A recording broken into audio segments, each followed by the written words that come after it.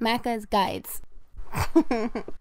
Hey everyone, Macca here, continuing on with Zombie Army 4 Collectibles Guide. This is Mission 7. I forget what the mission's called. I think it has a long name called like All Roads Lead to Hell.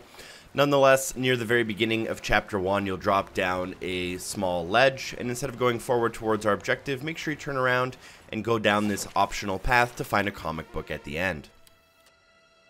You'll then reach a large room where your objective is to regroup at the hut. Before doing that, you want to grab the two collectibles in this area. One of them is the zombie hand that runs back and forth on top of the hut. Feel free to use slow-mo and zoom in extra far in order to make sure you get that shot, which isn't too bad. Additionally, in this large area, you can also find a weapon kit. I would recommend grabbing it before you trigger the detonator. So go to the hut and through the hut, and behind it, you should notice that the path kind of continues, and there is a small cave system where you can actually walk into. So if you go through that, and at the very end, you'll find a weapon kit sitting at the bottom left-hand corner on the ground there. You'll eventually reach the end of the mission. You'll notice my objective is to get to the safe room, but before exiting, make sure you take a small little optional path off to the left here once you reach the stairs in order to find a document sitting at the end of the path on the floor.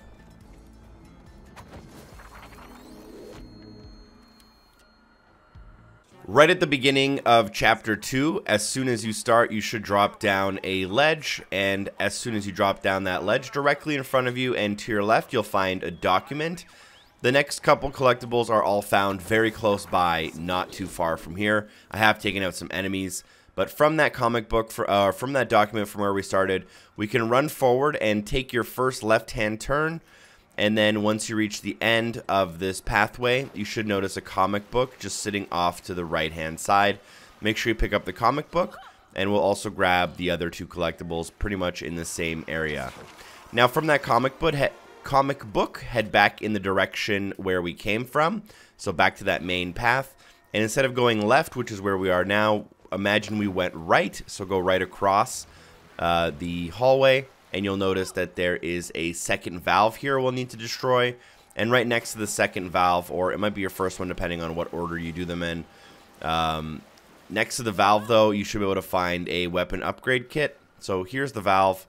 And then just off to the other side is the weapon upgrade kit. So make sure you grab it before you leave this area.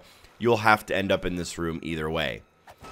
Last but not least, we will go for the zombie hand. So there are 3 valves in the area. The furthest valve for me was this one. So you'll follow the yellow pipe, you'll follow the arrows, and eventually end up at the valve at the far end of the area. And just above the area on the open piping, the yellow piping, we can grab the zombie hand.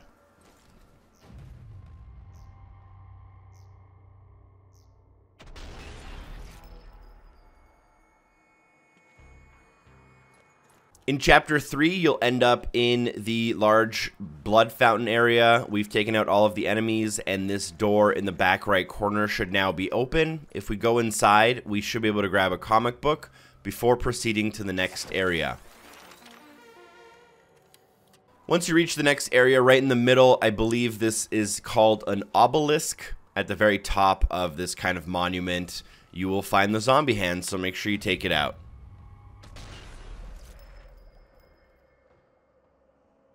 You will then have the objective of meet up with the advance squad. What you want to do here is just sprint towards the objective, and as soon as you're about to reach this objective, make sure you take out any zombies who have made it near this NPC. As long as he survives, which is very likely, you will get the heroic action to complete. I've then waited to complete all my objectives, and all I have left is to get to the safe room. From where we entered the area, work your way down the stairs and to the left, and then grab up onto the ledge to end up in the far left corner from where we entered.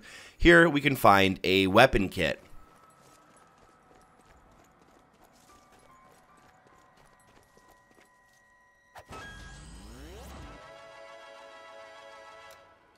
From that weapon kit, before exiting, make sure you pick up the document, which will be found as you approach the safe room.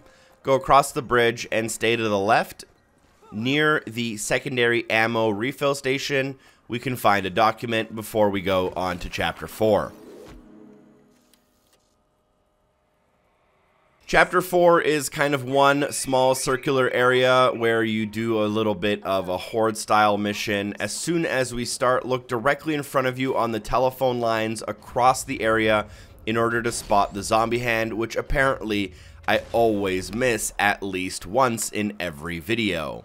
Then what we can do is work our way down and go to the right. Make sure you hug the wall and you will find a weapon kit pretty obviously directly in front of you as you enter an overhang.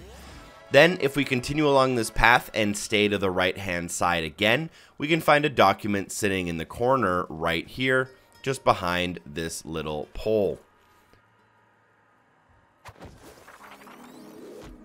And proceed hanging along the right hand side of the wall until you find a comic book, and then feel free to finish off the mission and go for mission 8. Thank you so much for watching. If the video was helpful, make sure you drop a like. Consider sharing the video with a friend. Special thanks to everyone on Patreon for supporting the show, and hopefully I see you soon. Peace.